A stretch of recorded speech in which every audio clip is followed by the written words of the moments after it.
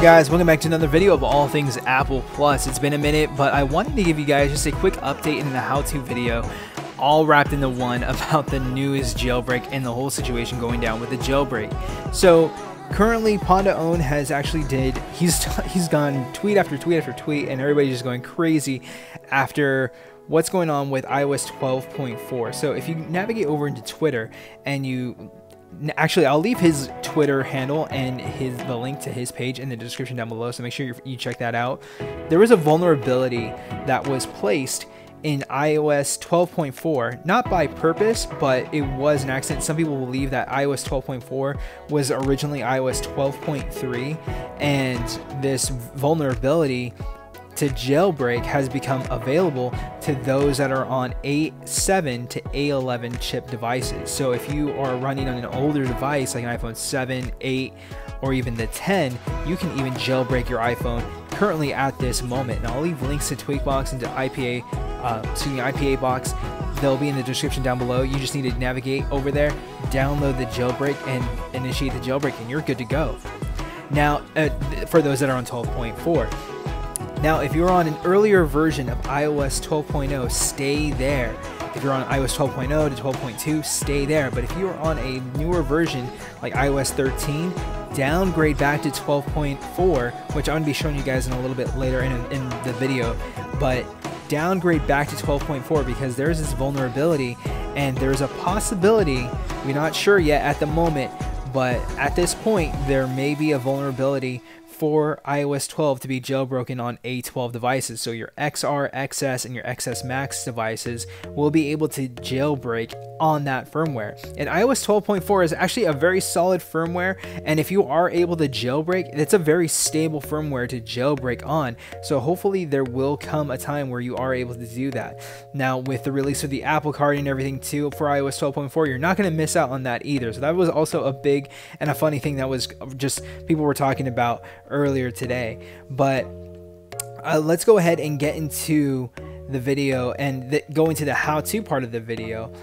We are going to navigate over to ipabox.store, and with this site you're able to download and install or download IPSW files. So any of your firmware files that are able, or OS files that are able to be signed, that are signed right now, you can download those. So like iOS 12.4, you can download that from this site based off of your device, and then not jailbreak, but downgrade or even upgrade to that OS.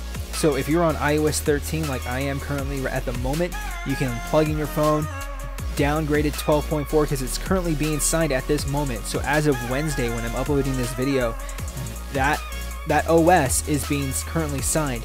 We are not sure when Apple is going to release a 12.4.1 fixing the vulnerability, fixing the jailbreak vulnerability. So make sure that you get in on this right now. Now I'm currently running Catalina on my MacBook Pro, so I'm going to show you guys real quick how to do this. So if you're running Catalina on your MacBook Pro, make sure that you navigate over to Finder, and then through Finder you'll be able to see your device's profile. If you are not running Catalina and you're on, Mac OS Mojave or what have you, you can go to iTunes and you'll be able to locate your device's profile from there, and then make sure that you hit the option button and click on restore after you've downloaded that profile, or after you've downloaded that IPSW file. So first you want to make sure, again, go to ipabox.store, links will be in the description down below, download the correct firmware or the correct OS software for your device, so 12.4, and then make sure you navigate over to Finder if you're in Catalina, or iTunes